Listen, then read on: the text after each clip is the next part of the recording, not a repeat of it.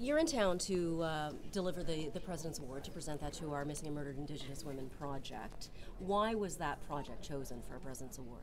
It's under the caption of the Innovation Award, Janet, and it was a combination, a great combination of investigative journalism, our desire to become more and more digital focused, and this ability to go back, combining our resources in Toronto, in Winnipeg.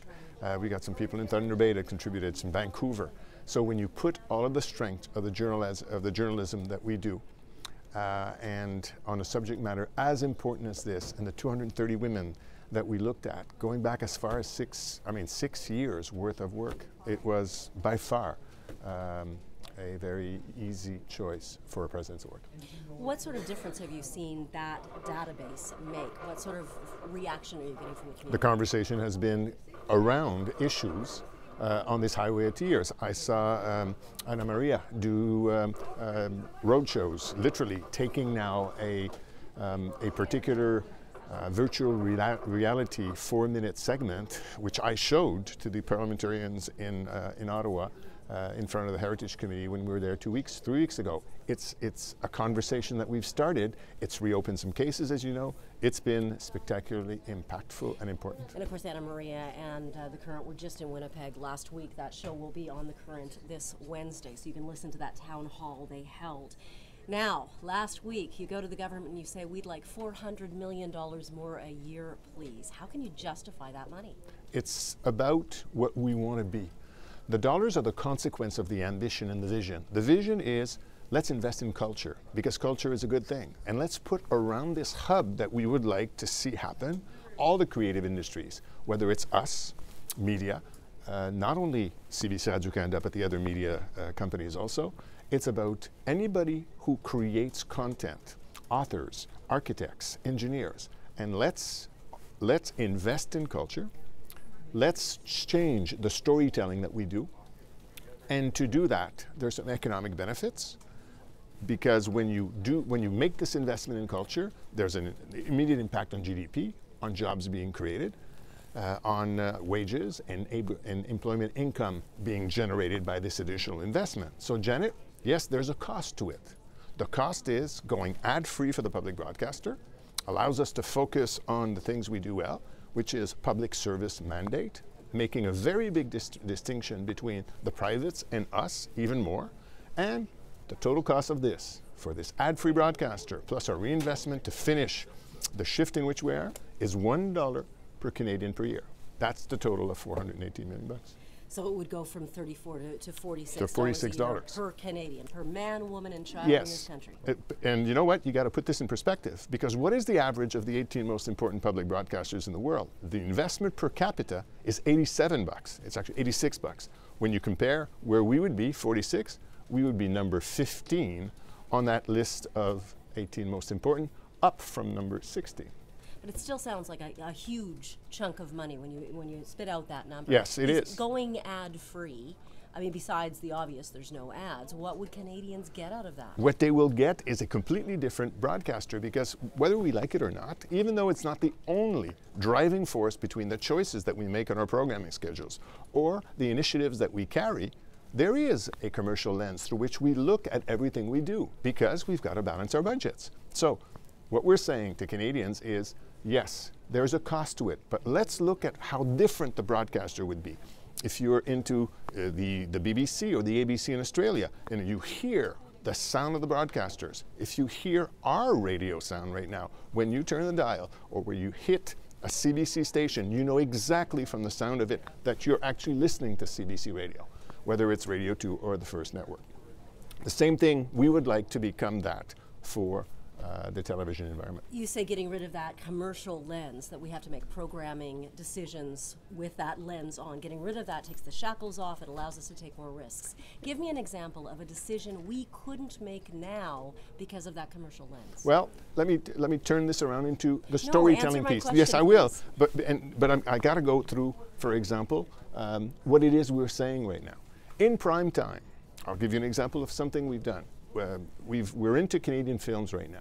There's an ambition for it. There's an appetite for it. We've got great film producers, instead of doing what we've done on Radio-Canada, which is to open an ad-free position at, or slot at 10:45 on a Saturday evening, it's great, but it's 10:45 on a Saturday evening. Imagine if we could do this in prime time, no ads at 6 o'clock or at 8 o'clock in the middle of the week or on a Friday evening. Bringing Canadians together, bring families together to actually watch Canadian films in prime time. Prime time when ads are the most expensive, Absolutely. so therefore we would be tempted to run a Absolutely, because those programs in prime time, and that's the answer to your question, yes, it's not the only thing that drive us, because we have public affairs programs in prime time. We do things, a lot of international coverage. We do news in prime time. We do special editions. We have Marketplace. I mean, we have all sorts of CBC mandate important programming in prime time that we not always look at through the lens of a commercial broadcaster.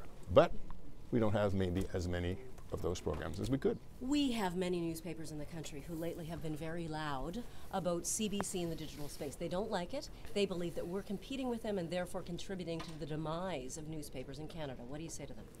I wrote a letter because I kept hearing these comments as these newspaper companies were going in front of the Heritage Committee. And I told the Heritage Chair, Heidi Fry, at the end of this, come on, first off, let's talk about how much money this represents. This represents, for us, $25 million, $25 million bucks, which is about 10% of our ad revenues is digital revenues. It's a $4.5 billion bucks industry, so we don't make a difference.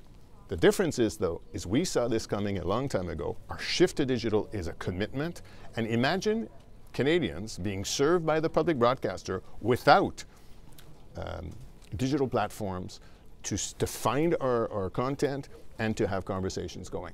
In 2016, it's impossible not to think about a media organization not in a digital environment. We just have to be to survive. Absolutely, and we will continue to do this, and that's the drive that we have put in all of the strategic planning we've done.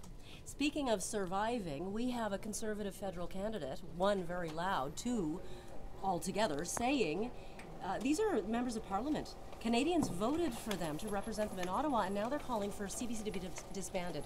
One has even started a website, Bye Bye CBC, online poll to get rid of the CBC altogether. How concerned are you about that?